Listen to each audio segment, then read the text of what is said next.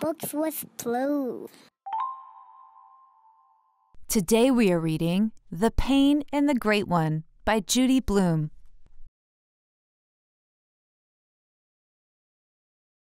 The pain. My brother's a pain. He won't get out of bed in the morning. Mom has to carry him into the kitchen. He opens his eyes when he smells his cornflakes.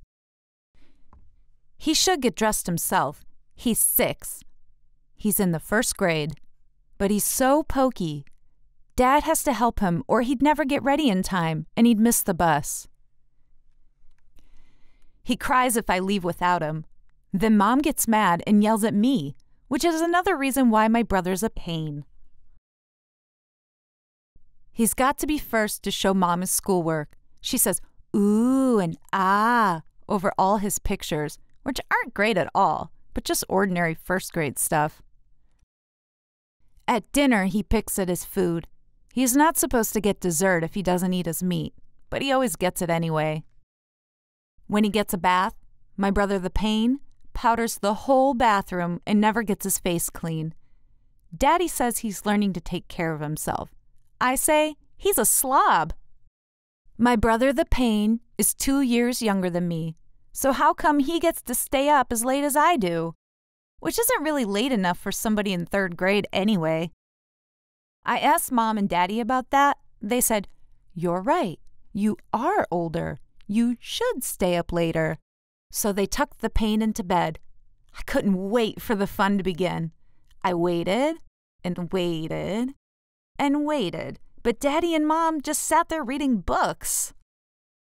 Finally, I shouted, "I'm going to bed!" "We thought you wanted to stay up later," they said. I did, but without the pain, there's nothing to do. "Remember that tomorrow," Mom said, and she smiled. But the next day, my brother was a pain again. When I got a phone call, he danced all around me singing stupid songs at the top of his lungs. Why does he have to act that way?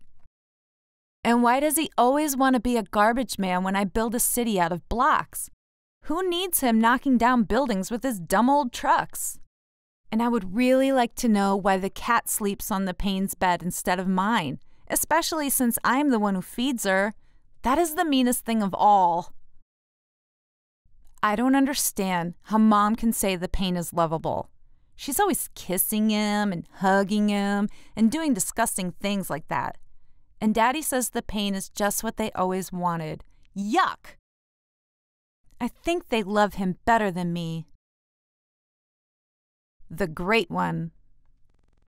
My sister thinks she's so great just because she's older, which makes Daddy and Mom think she's really smart. But I know the truth. My sister's a jerk. She thinks she's great just because she can play the piano, and you can tell the songs are real ones. But I like my songs better, even if nobody's ever heard them before.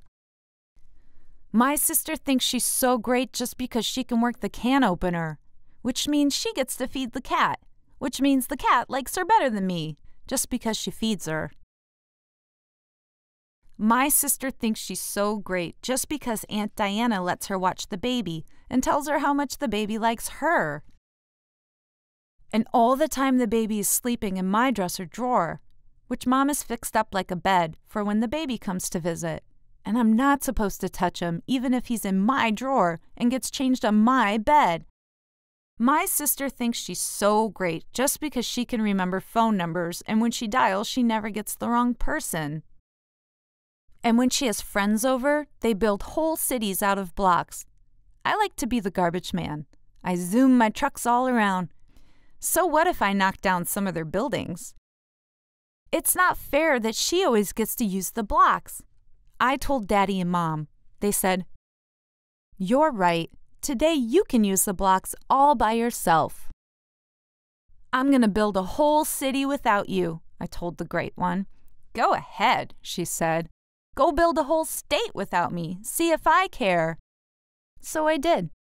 I built a whole country all by myself.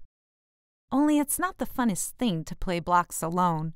Because when I zoomed my trucks and knocked down buildings, nobody cared but me. "Remember that tomorrow," Mom said, when I told her I was through playing blocks. But the next day we went swimming. I can't stand my sister when we go swimming. She thinks she's so great just because she can swim and dive and isn't afraid to put her face in the water. I'm scared to put mine in, so she calls me a baby. Which is why I have to spit water at her and pull her hair and even pinch her sometimes. And I don't think it's fair for Daddy and Mom to yell at me because none of it's my fault, but they yell anyway. Then Mom hugs my sister and messes with her hair and does other disgusting things like that.